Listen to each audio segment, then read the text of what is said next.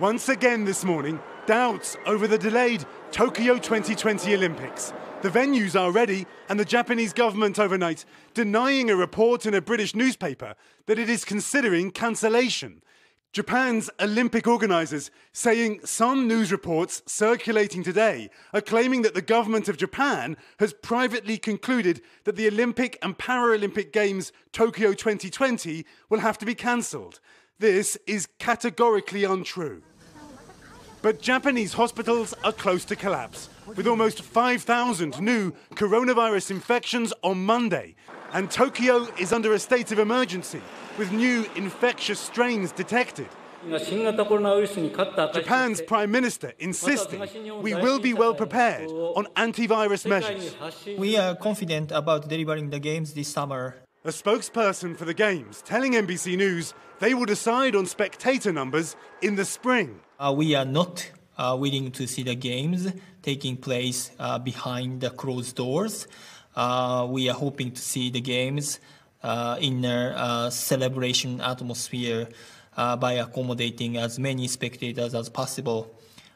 5 times Olympic gold medalist Katie Ledecky is trying to stay focused.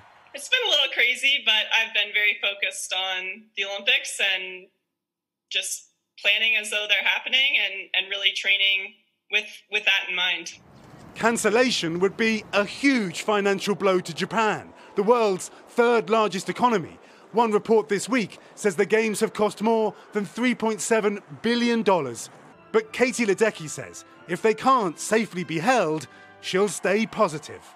I'm going to be swimming for a good while still, I think. I definitely want to swim through 2024, the Olympics there. And then, the Olympics in 2028 are in Los Angeles, and that's pretty appealing as an athlete to have a home Olympics. But for this year, millions of fans are left waiting to see whether the summer will bring something to cheer about.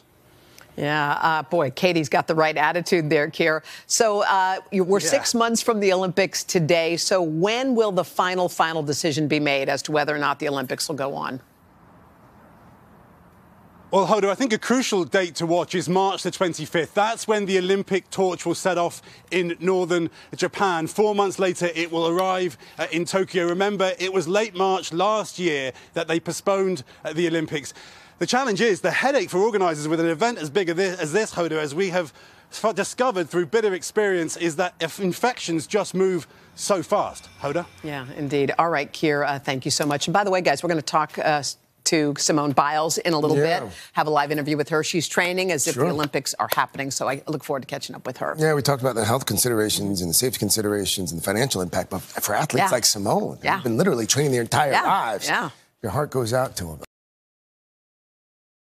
Hey, thanks for watching our YouTube channel. Find your favorite recipes, celebrity interviews, uplifting stories, shop our favorite deals, and so much more with the Today app. Download it now.